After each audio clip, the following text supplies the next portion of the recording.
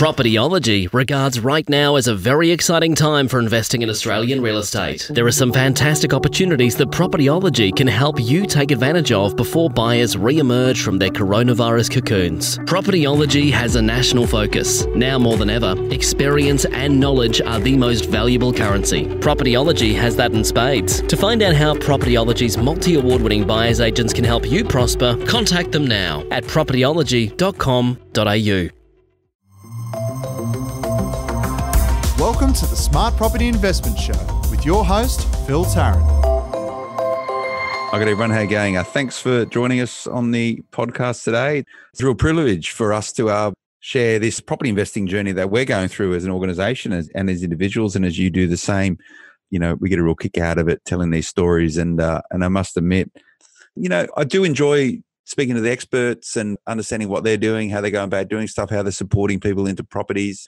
And we're fortunate in Australia to have some great buyers agents and other sort of supporting mechanisms like accountants and conveyancers and all sort of stuff. But I love the investor stories. So often the two things merge. And what I've found over the years is that a lot of people end up in property as a profession as a result of initially being property investors. And we tell a lot of these stories of people making that transition. And today's sort of aligned with that, you know, two investors who have been at this for a little while. And now do this as their day jobs, but been investing for many, many years. And you would have heard of them on the podcast before, Scott and Melinda Jennison from Streamline Property. And watch this space also. We're going to do a really cool live stream with Melinda over the coming weeks, looking at and breaking down the Brisbane market. There's a lot of people talking about it right now. So go and check it out. You can go and register smartpropertyinvestment.com.au for that live stream. You can ask us questions. We'll answer anything you really want, but that's not the purpose of today's chat. Purpose of today's chat is actually get the backstory from these two about their investing journey, how they've actually ended up, you know, turning a passion for property investment into a profession. But I actually want to work out where it all began. Guys and girls, how you going? You well? Good, Phil. Very well. Thanks for having us back again. No worries. How have you been sort of over the last couple of months or so through all this COVID stuff?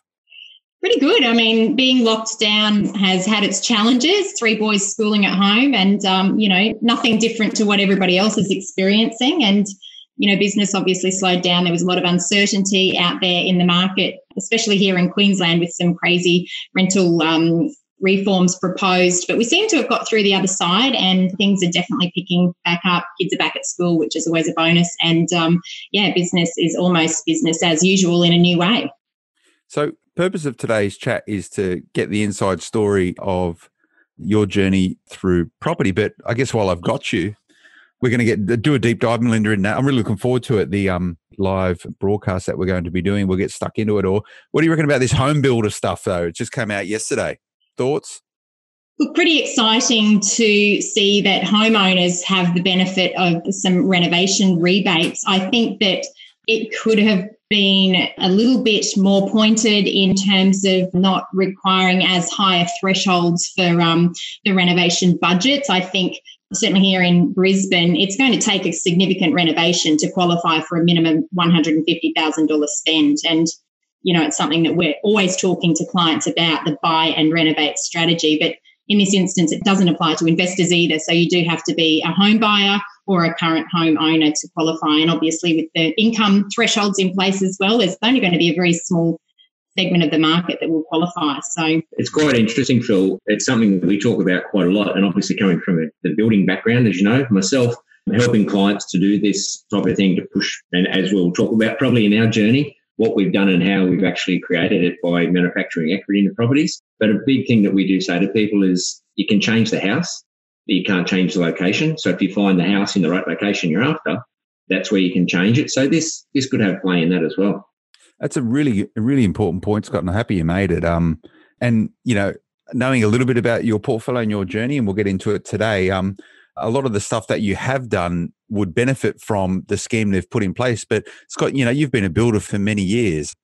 You know, top line, and I'm just trying to remember from all the stuff I've read about it so far, the renovation side of things between 150 and 700 grand, but the property can't be worth any more than 1.5 million bucks, right? So it's, you know, it's a big reno to spend $750,000 on something that's existing to turn into a $1.5 million property. Even at $150,000, this is not cosmetic stuff, right? This is going to be structural renovation, Scott, isn't it? That's a lot of money to spend on a reno. It is. And there's opportunities, especially in the Brisbane area. You can buy properties fairly close to the CBD under that price range and add the value with the renovation. So there is actually a lot of opportunity in it. I think when people look at it, people think renovations are cheap. A lot of people will be very surprised, and we do tell people it's probably cheaper to build new than it is to renovate. So you can chew into a lot of money when you start getting renovations. But, having said that, if you can get it around the 150 or thereabouts, it could be a kitchen for $25,000. That's a pretty good kitchen. So, there's those little things you could actually work it in to make it beneficial and worthwhile. Do you see sort of knockdown rebuild stuff as part of this? Yeah, I think it's a clever strategy, buying something that can be knocked down and rebuilt. Again, if you're an owner-occupier, that's where you're going to benefit. The issue, I think, will be where people spend this money just because of the government rebate and potentially overcapitalise. And I think that, that is the danger when the government releases these sorts of stimulus packages. People shouldn't spend money just because they can. It really needs to be part of an overall plan to ensure that you're not overcapitalising, because if you spend that money because the government's going to give you a $25,000 rebate, sometimes, if you have to sell in 2 or 3 years' time and you've overcapitalised, you may not get that money back. So it could all work against you. So it's really important to understand why you're doing it and make sure that you're not going to overcapitalise. Yeah, again, a really important point, Melinda, in that, you've got to spend 150 to get 25 back. It means you've got a lot of skin in the game. The government has a little bit of skin in the game. And the biggest issue most people have with renovations is that they overcapitalise, whether it's an owner-occupier, which is what we're talking about, or even investing, and they don't get that money back. So, yeah, I've been really supportive of how the government's approached COVID-19 and looking to stimulate the economy. And now we're sort of, the Treasurer says we're officially in a recession. So, I've got to tip my hat to a lot of the work the government's done. This one here, let's see how it goes. And the big scheme of things, it's not a huge amount of money when it comes to the whole sort of government budget, but yeah, watch your space. We'll have a chat about it and see how we go. But this is not about home builder schemes. This is about your journey investing in property. And I know you specialise in the Brisbane market as a buyer's agent, but let's have a chat about your portfolio. When and how did it all begin? Why, Scott, are you in property? Is this by accident? No, so probably going back a few years without giving up too much of my age, I guess. But in the sort of late 80s, I grew up in Tamworth, country New South Wales. I was an apprentice carpenter with my father. And back then, not earning a lot of money, and I can't remember what it was, but it wasn't a lot. Mum and Dad, let's say they encouraged me to buy a block of land, almost forcefully, but it was a good force, I think. And they deducted part of my wage back then to pay off the block of land. Back then, we were paying interest rates of about 19%. So that's quite different to what we are now. And a bit further down the track, Dad and I built on that block of land and sold the house. So that was the start for me.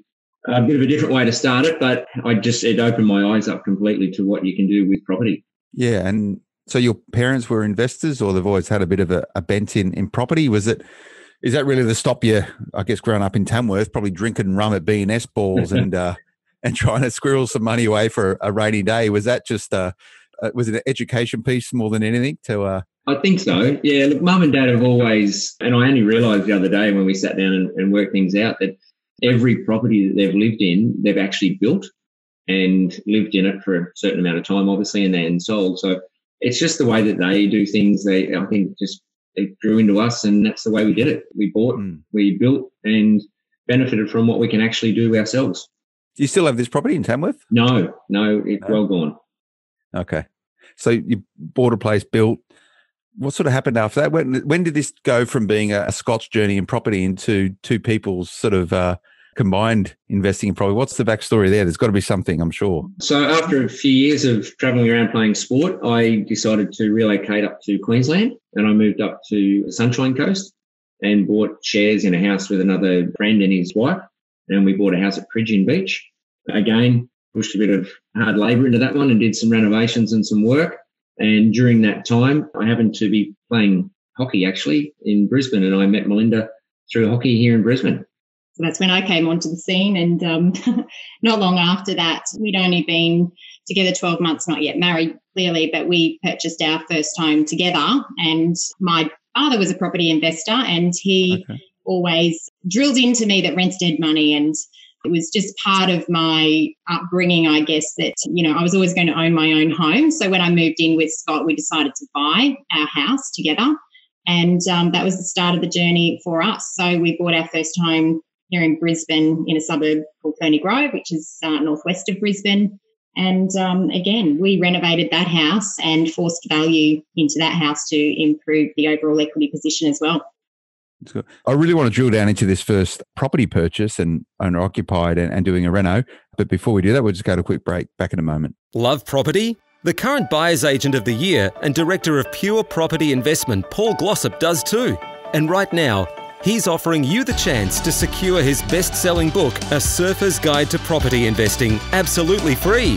Simply jump on Pure Property Investment's Facebook page, hit the message button and type Smart Property to claim your free book today. Welcome back, everyone. Phil Tarrant here, host of the Smart Property Investment Show with property investors Melinda and Scott Jennison, who would appear bought their first place together before they were married. That's what happened. You must have been sure of it. It was back in 1996. So, a couple of decades ago now, but, I don't know. And our second, actually. And we actually upgraded our home together before we were married as well. So must have known it was right. When were you sitting around one, and I don't need to get into the romantic story of how you guys met, but were you sitting around at some point saying, oh, it's time to move in together, that awkward conversation of, should you move into my place or I move into your place, or should we buy something? It's a big. Well, I think the situation was that Scott had his property up at Peregian Beach and I was in Brisbane, and I think for the relationship to progress, we needed to be in the same location. So Scott decided to move to Brisbane, and we did some travelling together overseas before we actually purchased that home together. So we had sort of been living in each other's pockets for a number of months. And, it just seemed right at the time. It wasn't a discussion around should we rent. We had no other base in Brisbane other than my parents, and that wasn't going to work for our relationship. So we just decided to pool resources and purchase a home. And was it the big European backpacker trip? Yeah, again, from the hockey background, I went over there and I played a bit of hockey in England. So we were lucky enough to get taken care of pretty well. Did a couple of years over there. And then when we settled in back here and we'd had enough of the travel, that's when we decided to buy the property. So you're a pretty reasonable hockey player then? Oh, half decent, I suppose. Half decent. Where in England were you? Southampton. Okay.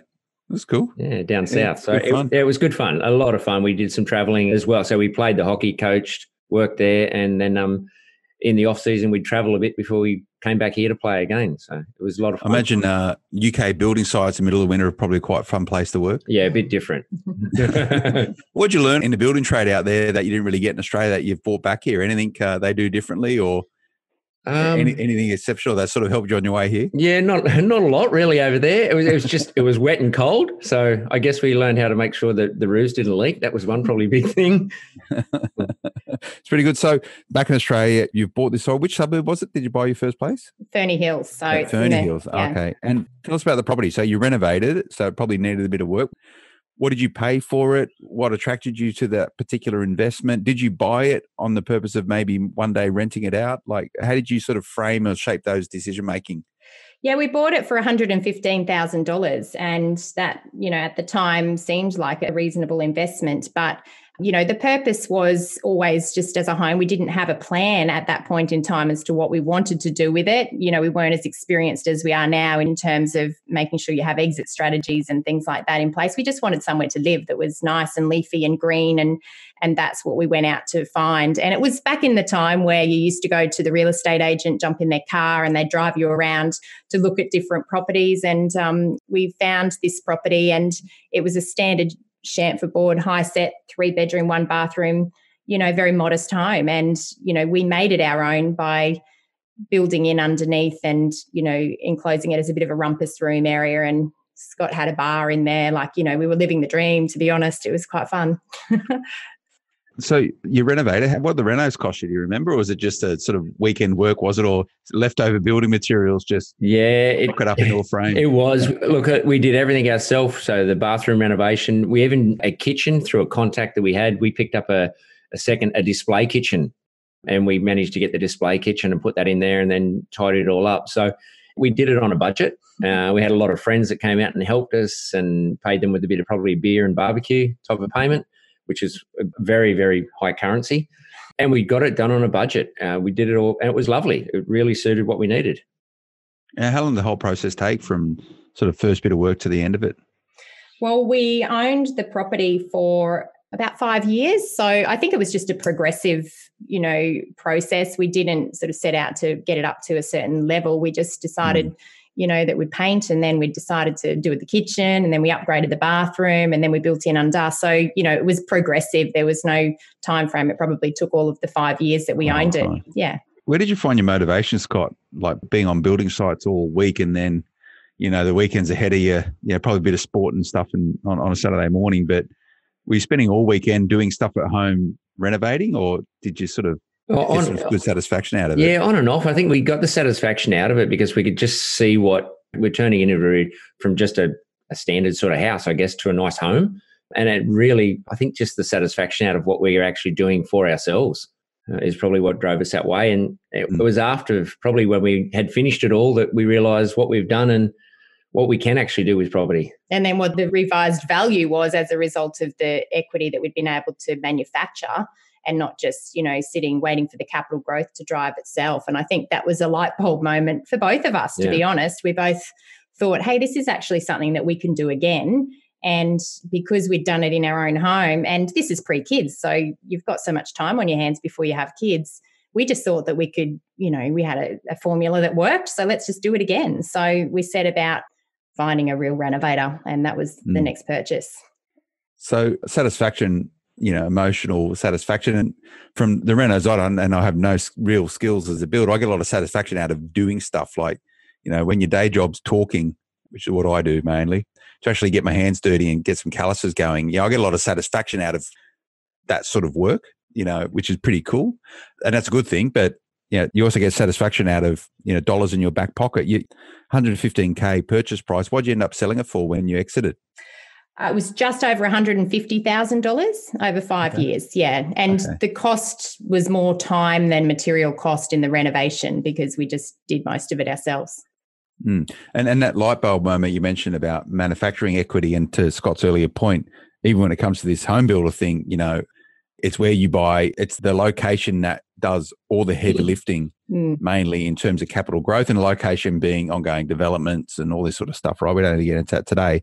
But the manufacturing equity, for a lot of people, it's a realization where they go, like they first hear the term manufacturing equity and they go, well, what does that mean? It sounds really technical. And what it is about taking a product A into product B by spending as little money as possible to achieve that. And it sounds as though that's what you've done. So, you having that realization of going, oh, we've sort of done that maybe by chance or accident. You didn't set out to do it, but look at the outcome from it. So hang on a second, let's break that down and work out whether there's some science around it and start going again. And I see a lot of property investors go down through that journey. So tell me about what happened next after. So you sold this place. Were you looking for a new place?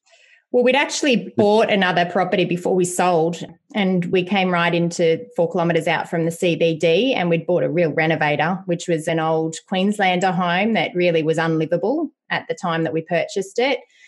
We had a 30-day settlement because we bought that at auction, and so we realised we had to, sell our home at Ferny Hills so that we could use that excess money into renovating the new property that we'd purchased. So that was in 2001, and we set about, we purchased one and then we sold the other, and then we had 30 days. We had a 60-day settlement on the Ferny Hills sale, and then we had 30 days to get the property that we'd purchased livable because we had nowhere to live otherwise. So, we worked hard for a 30-day period. Did you sell the other one at a distressed rate, or do you think you got market value for it? We got market value. It actually sold within the first 24 hours. I think there were a few buyers on it because it was a little bit different. We had put our heart and soul into it, and, we were quite house proud. So I think that it had good, strong demand, which is obviously what we always look for when selecting assets now. But it wasn't a distressed sale. We didn't have to sell. We just chose to sell so that we could fund stage 2 of the renovation. Stage 1, we already had the funds for, and that was just to get it to a livable standard. But we had big plans for the property that we'd purchased. So you bought a Queensland. Is this the house that's still home for you? Yes. Yep. Okay, cool. So maybe a forever home, who knows? But so tell us about what attracted you to this particular, which suburb are you in? We're in Wilston, which is just 4 kilometres north of the Brisbane CBD. Okay, in Wilston. So yeah. What attracted you? So you're buying this home for two purposes. One is to live in, but number two is to realise the capital manufacturing equity in it by doing some work to it. So what was your sort of personal brief to go out there? Did you look for a character home? Did you look for something that you knew was really a renovator's delight and you could spend a lot of money on it? Like, did you go in there knowing that you wanted to do structural renovations rather than cosmetic renovations? So tell us about that. So the place was actually up for auction. Melinda was at QUT, the university, which is literally 5-minute, 10-minute walking distance from here. I was working at the time with another construction company as a project manager. The office was not far from here as well, a couple of blocks away. But before the auction, we'd actually sketched up our plans. So when we came to the property for inspection, we did a quick measure up. We'd sketched up the plans. We'd drawn the renovations. I'd done a budget on the renovations. We'd actually planned everything up front before we came to the auction. So we knew what we were sort of walking into, how much we could afford to buy it for, what the renovation would cost to what we would walk out with. And the property itself, you say it's a Queenslander. Is it one of those really ornate looking Queenslanders, or is it, or you've made it into an ornate Queenslander?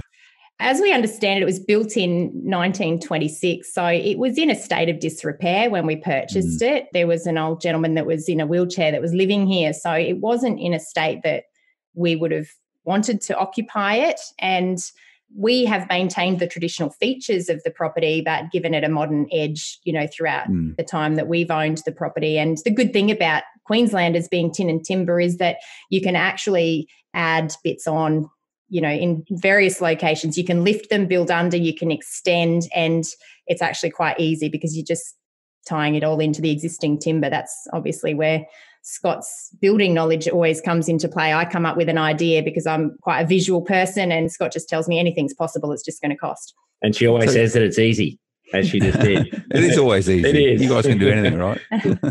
So tell us about the auction. So you've come armed, you were there to buy. This wasn't sort of some tire kicking. You've spent a lot of time, effort, energy, and you've done what people should do if they're buying, renovators, inverted commas, renovators delights or projects for renovation. You need to go in there knowing what your net and end result is and what you're going to do and what the strategy is going to be before you even start at the auction. But tell us about the auction. Tell us about where you set your price and why you set your price that way.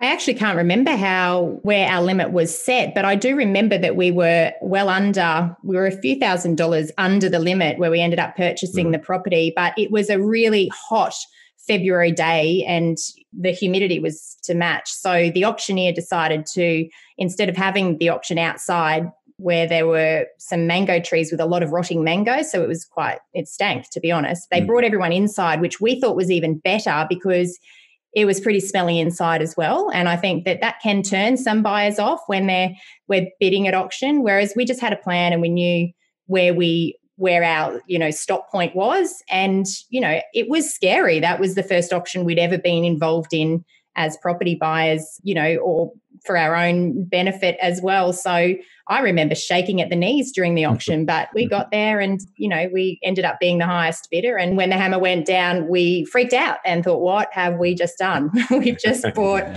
a lot of work. A very normal sentiment. And you talk about their detachment, and that detachment at the auction is absolutely critical. Is where most people do auctions wrong, is where they get emotionally invested, not only in the process, or they get emotionally invested in the theatre around an auction or some of the stresses around it. So you've been able to have that detachment, which is, putting aside the fact that it stinks and it's not very nice and visually whatever, because you knew what you wanted to achieve out of it, where all those other people who they weren't prepared, they weren't planned, they didn't have that sophistication to actually be that well ready to undertake the auction. It probably impacted them. So how did you celebrate the win after you sort of had that initial, oh no, what are we going to do? What have we done? This is crazy. Did you have a nice glass of champagne and then just a big deep breath and go, what do we do now? It was quite funny. We were still living at Ferny Hills at the time. No one was living here. So the elderly gentleman that had moved out of here, we grabbed our friends that were living down around the road from us. We drove in and we had a quiet drink on the front footpath of where the house is, and walked around to Ballymore and watched the rugby union for the night, and then walked back and headed home after that. So it was very convenient to be able to walk to Ballymore to watch the rugby at the time when the Reds used to play there. Yeah, no, very good. So you had a 30-day settlement, so you ponied it up. How much did you end up paying? We paid $272,000 at auction. Okay. So probably 10% deposit. So you've probably gave him a physical check saying, here is my deposit. Was at that time, yes. Yeah, a couple of drinks, game of footy. 30 days later, you get the keys. What was the first thing you do, Scott? Demolish. Internally, just literally got in and we just started knocking out the old kitchen, knocking out walls, just making a complete mess.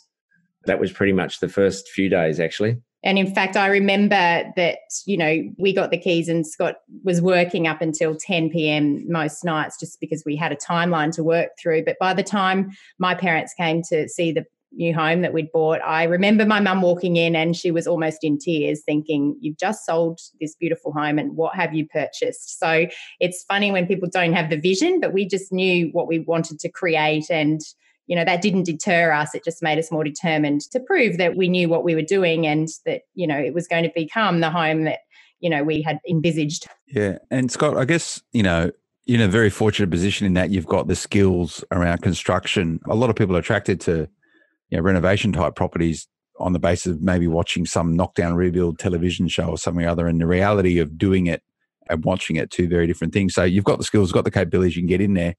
How planned were you you said you had some plans at the auction stage, but had you actually drawn up detailed plans about what you're doing or you sort of knew what you were going to do? So you just got in there and did it? Yeah, no, we'd pretty much drawn up everything. I'd sketched everything up to what we wanted to look like, how we wanted to finish things, each room, knocking out walls, adding in walls, changing everything, lifting it, building it underneath. So we'd pretty much had that for the basic house itself. We'd known it all, I'd planned it all, priced it all up, and we had a really good idea of what we're actually heading into. So you actually had a budget. So the first property you sort of did it over a number of years and you ended up with something which is pretty cool. This time you went, we know where our starting point is, we know where our end point is. And how far between that start and end point was it? We sort of had 3 stages. So we had the first 30 days where we just needed to make it livable internally. So we needed to have 1 bathroom and a kitchen and a bedroom as a minimum done, ready to move in. So we achieved that within the first 30 days. When we moved in, internally upstairs was all but done, but outside was still falling down around us. And I remember at times actually entering and exiting through a bay window via a ladder because we had no stairs. So, that's just what happens. Stage 2 was the lift. We were already living in the property. So we lifted the property and we put it up on stilts and then built in under. That was stage 2. And then stage 3 was when we actually fitted out the underneath part of the property with more bedrooms, additional bathrooms, office space, and things like that. So we had staged it for financial reasons, but as well as just working around life because, Scott was doing a lot of the work himself. So we just needed to make sure that we had the time to complete it. And did you start having kids during the period of the renovation or was that all after? No. So it always happens whether you renovate or build, Phil, from a builder's side of it, people always have deadlines. Usually they want something done before Christmas or before Easter. They're probably the big dates that builders hate. Our final one to have it livable and to be a bit house proud was before we got married. So we decided to get married. So the deadline was obviously before we get married, we want this house to look half decent so that when all our friends and family come to see us, we can be house proud and show them what we've done. Sounds like you spent all your money on home renovations and the wedding was about sort of getting all the stuff inside it, right? Kitchenware and kettles and toasters. And, and all that sort of stuff. I want to go to a quick break, but beforehand, Scott, you talked about lifting a Queenslander, which is one of the benefits of these type of properties. Well, what's it cost like to lift a Queenslander? Do you remember the numbers? It was probably back then, but what would you expect to pay now to lift a Queenslander up to build underneath it? Yeah, look, it does vary a bit depending on the size, but you can generally, for a budget just to lift them, around about $50,000.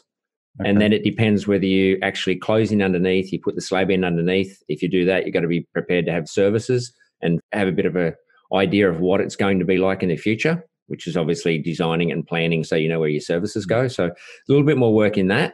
If you want to do it where it's up on stilts, slab down, batten it in, that sort of thing, you probably push towards about 100,000 then. So it's a general guide just to lift them, put them on the steel posts and brace it off at about 50. Okay. And I know a lot of investors think about that when they are looking at Queensland type properties. And just the mechanics of doing that, you just put like beams underneath it with hydraulic lifts. Is that pretty much all it is? Pretty much. The specialists that do it now, they'll come in and they'll have all the timber chocks. They lift them up as they go, keep chocking it up, and they hydraulic jacks to lift it all up into place.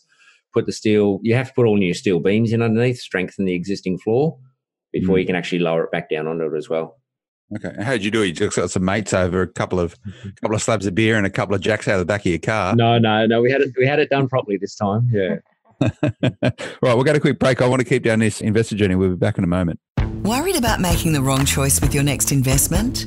You're not alone. If you truly want to become the master of your own lifestyle design through real estate, then you need to speak with Buyers Agents, who'll help you acquire cash flow positive properties in high growth areas with value add potential, so you can create more freedom in your life. Visit dashdot.com.au/SPI. Welcome back, everyone. Phil Tarrant here with Scott and Melinda Jennison, chatting through their journey as property investors. So you've done the big reno, you've got the house, you're still living in it. That's cool. Manufactured some equity, no doubt. So what was the next step? So you've got this project finished. Tell us about the next investment property, how you sort of financed it and where it was. Well, we were really lucky that we had manufactured equity in the home, so we could use that equity to purchase an investment property. And in actual fact, we purchased the house next door for no other reason other than there was an opportunity to go 50-50 with another neighbour. We recognised that there was a bit of a situation, a divorce situation, and they wanted to get out quickly. So we picked that up probably less than what we would have otherwise had to pay if it was on the market. And it all happened very quickly. So we had a rental property right next door. Okay, cool. So you must have been friends with the neighbours then? Next door, 2 ways down. We didn't really know the tenants who lived there over the years, but we sort of kept to ourselves and, had property managers looking after it, so we didn't have to be involved. Oh, okay, that's pretty cool. And how much did you pay for the next door price? That's a good question. I can't remember. It was about $340,000 from memory. So it was a slightly smaller block of land, a 600 block of land, and the Queenslander had already been partially improved. So it was quite a good rental property. It was rent ready pretty much when we purchased it. Yeah. And did you spend a few bucks on doing any more renos to it? You left it as is? Left it as is, that one, yeah. Okay. Yeah. And do you still own it next door? Actually, we sold out. So when we went into that, the exit strategy, because we'd purchased with another partner, the exit strategy was always that one of us would buy the other out. Now, we exited that property about 6 years later. We rode the wave of capital growth, which was great. By the time we'd exited, the property was worth $880,000. And, we just took our 50% share because we really wanted to build our own portfolio at that point, and we had the equity stuck in a property that we didn't have complete control over. So we decided to sell to them and continue our journey independently. That makes sense. Was it easy to establish a sale price? Yeah, it really was. Yeah, we got a couple of appraisals at the time and we come to an agreement that we were both happy with, and, it was fair and reasonable for both parties. So we moved forward. All right. So that propelled you into more investments. Tell us about what happened next.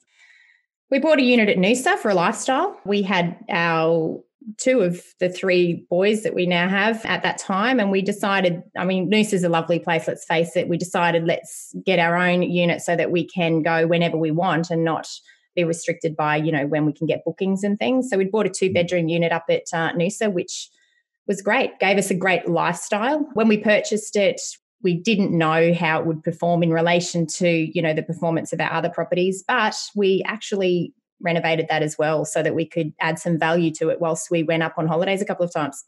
It's cool. Was it 2-bedroom, 3-bedroom?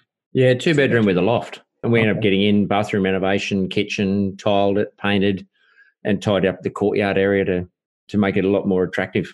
Near the beach, you could walk to the beach and all that sort of stuff? Yeah. Yeah, it was great. That's what you need, right? So do you still have the property in Noosa? We sold that one as well. We realised after holding it for a number of years that we outgrew it. The size of our family was larger than what the capacity of the unit was. So it was no longer serving its purpose as a lifestyle asset, and it wasn't performing as an investment. So we decided to exit that and again just put it into other investments that we knew would perform in a better way. Okay. And where were they? So we purchased another blue chip investment in a city suburb of Wilston, same area as where we live, but it was a renovator as well. And we renovated that property. We purchased it for around $560,000 and spent about $200,000 immediately after purchase. So that forced value into it straight away. We had fantastic depreciation benefits and we could achieve a premium rent. So it put the property almost into a neutrally geared situation from the time of purchase, but in a blue chip location. So that was a really good strategy. And that's a property that's still in our portfolio now. Okay. And how did you finance the purchase or the deposit for the property and then also the renovation? Was it all done through cash? Look, equity from our home. Back in the day, you actually, lending was quite different to what it is now. You didn't have to put any cash in. You could just use equity from your own principal place of residence, and the equity that we'd continued to grow because of the location that we had purchased our own home, it just allowed us to do so much. So that property was purchased through equity and then also, an 80% LVR loan against that property as well.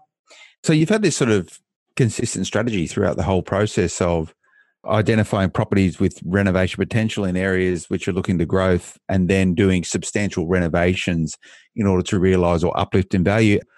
How much work have you done, Melinda, in actually understanding the price point that you're buying at versus what you can make it at the end of it? How do you normally how do you know you're buying the right property that you can actually turn into one of the better properties in the suburb rather than one of the worst properties in the suburb? I think it's about understanding the land value versus the building value. So the land to asset ratio, the higher, the proportion of the land component is, the better it's going to be as a renovator. If you're buying something with land to asset ratio of 80% or more, that you've got a great deal, because when you're adding value to the home, the property itself, you can depreciate over time, especially now when you're an investor and you're spending that money on the renovation yourself.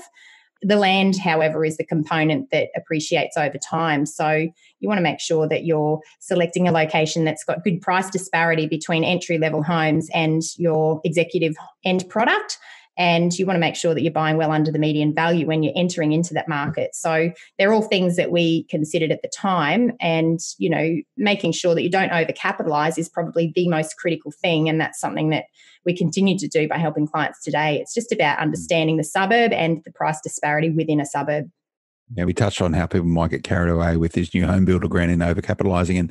And Scott, you spent a couple $100,000 renovating that property. Was it sort of consistent with some of the other renos you've done? You didn't deviate away from, maybe it sounds like an extension and probably some really good cosmetic stuff? Yeah, that one again was lift, building underneath, renovate upstairs, cosmetic, paint. It had good bones. It was a good size house. It was a good layout. There was an existing pool in there as well. So to me, I say it was pretty easy. But again, that's the vision we have when we look at things and we can actually understand and see what you can do and how you can make it to what you want it to be. It's a really good point. Also, you say to you it was easy, and I think that's a product of experience, and that experience allows you to control the process and the outcome. So easy is good. If things aren't easy, I'd probably say don't do it when it comes to property. Yeah, definitely. State of mind and confidence, and that you can only get that by having expertise in a particular area or at least experience doing it in the past. And that doesn't necessarily mean you need to be a builder to do this type of work, which is, I would say, a huge advantage, but you at least need to know where to find the people to do it and how to actually get them to do it the right way. If you aren't a builder, I wouldn't, would I? Or maybe, I don't know. I wouldn't personally tackle like lifting a Queenslander because, I would need to find someone to do that. And if I didn't know them, I wouldn't have the confidence to make sure it was an easy project. So, you got to stay in your lane sometimes. And the best investors I know, by the way, are builders. They normally smash out of the park because they've got so many advantages over us Luddites that don't know one end of a hammer from another. But so you still got this property. What happened after that? Is there any more in the portfolio? Yeah, so because I was obviously doing construction at the time, I built a industrial complex. I think there was 18 or 19 units in a small industrial complex for a developer that I was working for. And during that, I negotiated that I would keep one of the units myself. So as we agreed, and then during the process of building it, I decided to try and make it a little bit different to the rest of the units in the complex by adding an extra kitchen upstairs, I think it was, and an extra shower, a bit more paint inside and tidying up. So it was a little bit different, a bit unique compared to all the rest of the the warehouses in that same complex. And we've still got that one as well. It's been a really, really good investment. We've had tenants in there the whole time. What sort of tenant do you have in there? What do they do? They distribute medical products. Yeah, that one's medical products now. Yeah, which is, this whole sort of logistics type of stuff is really good for commercial at the moment as more people buy their stuff online. But was that, Scott, was that sort of an exchange of an industrial unit for time, effort, working on doing the other stuff? Is that how it worked? We had a bit of an agreement of some of my fees would probably be reduced, and then I would pay the difference, obviously, to buy it. And we'd buy it at the market rate that everyone else he was selling them for. Okay, so a bit of a diversification of portfolio with a commercial asset. Is that the extent of the portfolio, or there is more? There is more. So at that point, we moved into development, and we wanted to, we'd already achieved some good outcomes through renovation, and we were managing developments for others through our construction company. So we thought, when we were able to be in the financial position to do our own, we jumped in. So we bought a block of flats in Alderley, which is about 6 kilometres north of the Brisbane CBD. They happened to be positively geared when we purchased them, but the intent was to knock them down and replace them with 7 units, 3-level walk-up units. And, that was a big project for us to take on for our first residential development project. But we were confident that we could do it because we'd done it for others because of our construction experience. So that was the next thing that we took on. That was in 2011. Okay. That sounds like it probably took a little while to get done. Yeah, there's a little bit of work in that one, a bit of planning, development approvals, building approvals, and then obviously the whole construction. I ran the whole construction myself. So I was involved in that whilst our business was obviously operating in other areas. So we had other projects on at the same time. And then, we built all those 7 units and managed to sell them all, actually. Okay. So you didn't keep any at all? You sold a lot? No, that was through a development company. So the purpose was for income, but we did put the proceeds into another development site, which was 2 adjoining houses side by side, because that next project was the next step up for us. And we proceeded to get a development approval for 10 units. And those were specifically targeting the downsizer.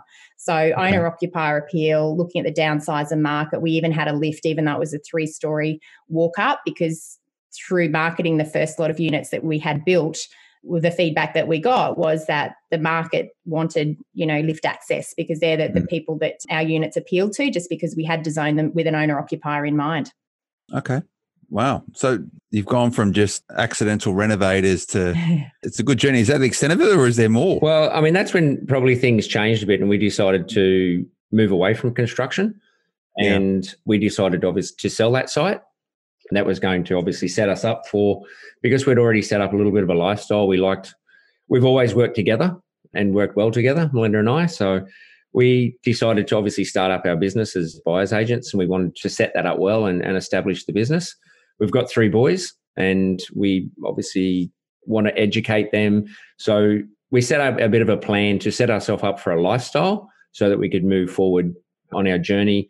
We've got the boys going to a private school. It pays for their sport. It pays for their education, and obviously a plan to set up their future.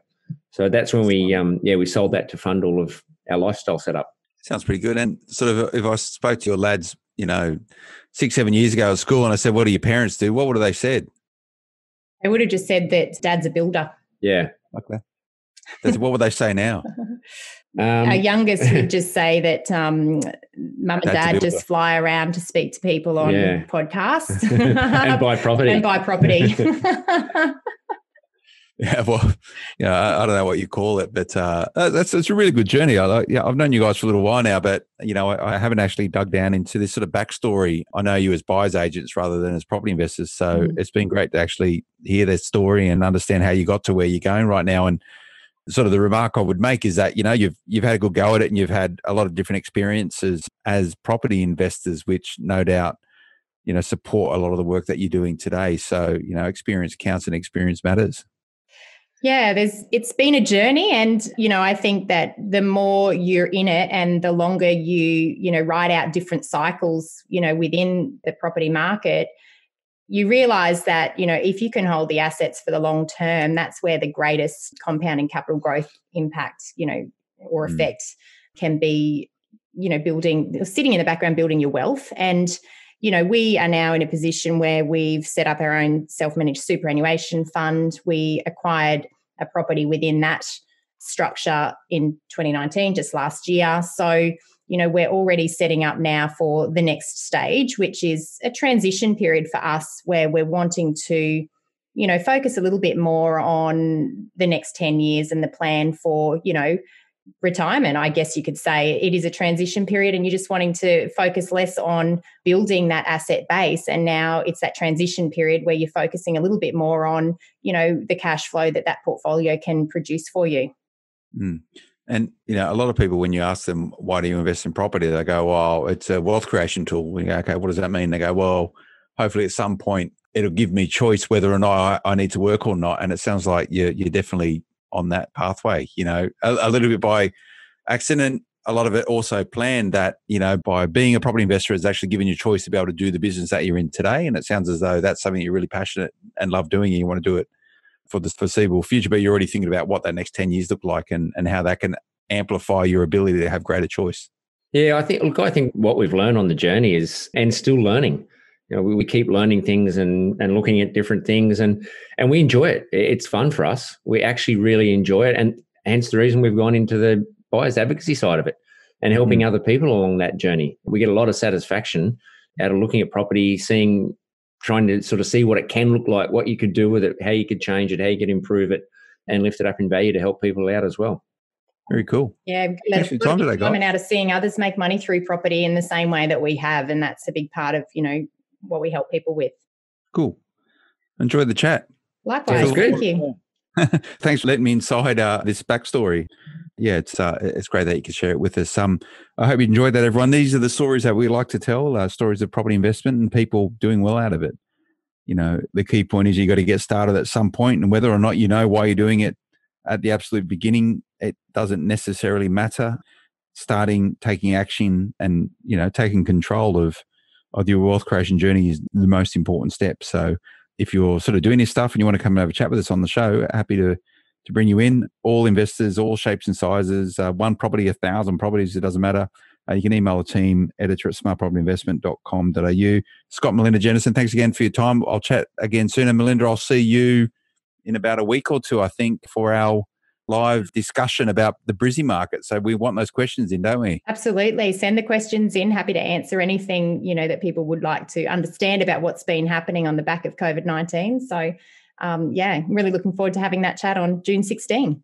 Brilliant. I want heaps of stats and numbers. I'm a stats and numbers sort of guy. So, as you know, I've got a lot of property in Brisbane that I've been patiently waiting for it to to go north. So, good part of my education as well. So I look forward to that chat.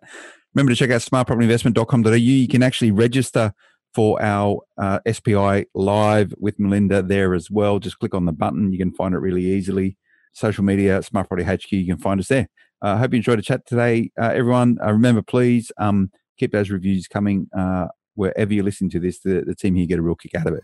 We'll be back again next time. Until then, bye-bye. The information featured in this podcast is general in nature and does not take into consideration your financial situation or individual needs and should not be relied upon. Before making any investment, insurance, tax, property or financial planning decision, you should consult a licensed professional who can advise whether your decision is appropriate for you. Guests appearing on this podcast may have a commercial relationship with the companies mentioned. Propertyology regards right now as a very exciting time for investing in Australian real estate. There are some fantastic opportunities that Propertyology can help you take advantage of before buyers re-emerge from their coronavirus cocoons. Propertyology has a national focus. Now more than ever, experience and knowledge are the most valuable currency. Propertyology has that in spades. To find out how Propertyology's multi-award-winning buyers agents can help you prosper, contact them now at propertyology.com.au.